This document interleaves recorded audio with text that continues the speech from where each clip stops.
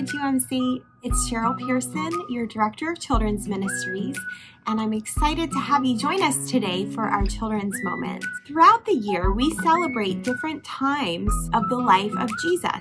For example, at Christmas time, we celebrate the birth of Jesus. At Easter, we celebrate his resurrection. This time of year is called Lent, and it begins on Ash Wednesday. As we prepare for Easter throughout Lent, we want to reflect on our hearts and decide who is filling us. What is filling us? Are we giving our time and our talents to God? Is there something that we need to give up because it's not honoring God? During Lent, we remember what Jesus Christ did for us on the cross.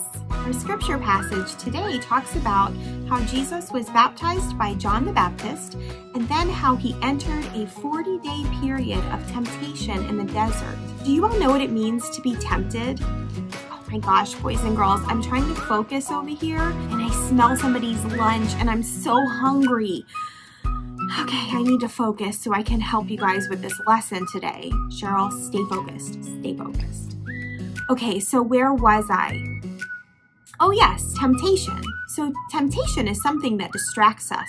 Temptation is something that we want or desire, something that usually is not a good idea. Oh gosh, I really smell this lunch, you guys. My stomach is growling. Do you hear it?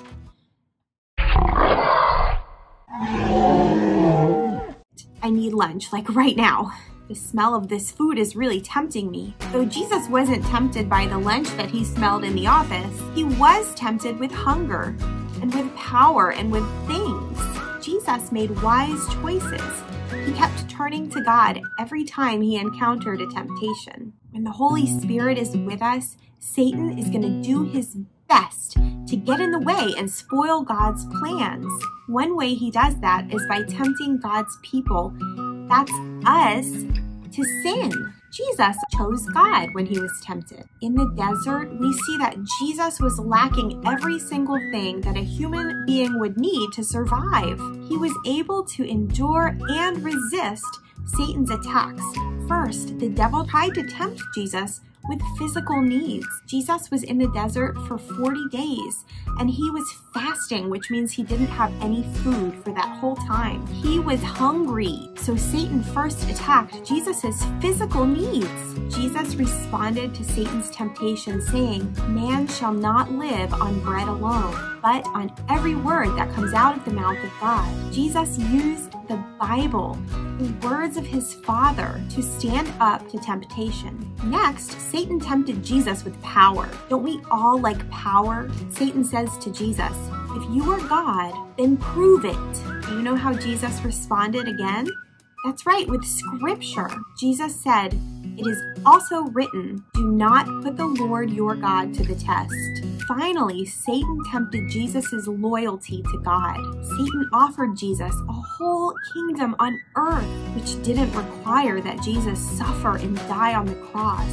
All Jesus had to do was bow down to Satan. Do you have a guess on how he responded this third time? That's right, with scripture. Jesus said, "Away from me, Satan. It is written, worship the Lord your God. Serve him only." Boys and girls, Satan can be a trickster, can't he? He will do anything to tempt God's people with lies and deceit, but he can't overcome the power of God. We can overcome temptation too because we have God's help. We have the Holy Spirit. So boys and girls, what is tempting you today? Are you tempted with power? Are you tempted by wants and desires for things?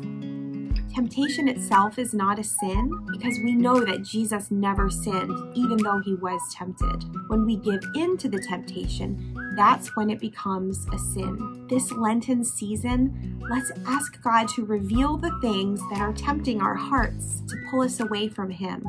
Let's pray together.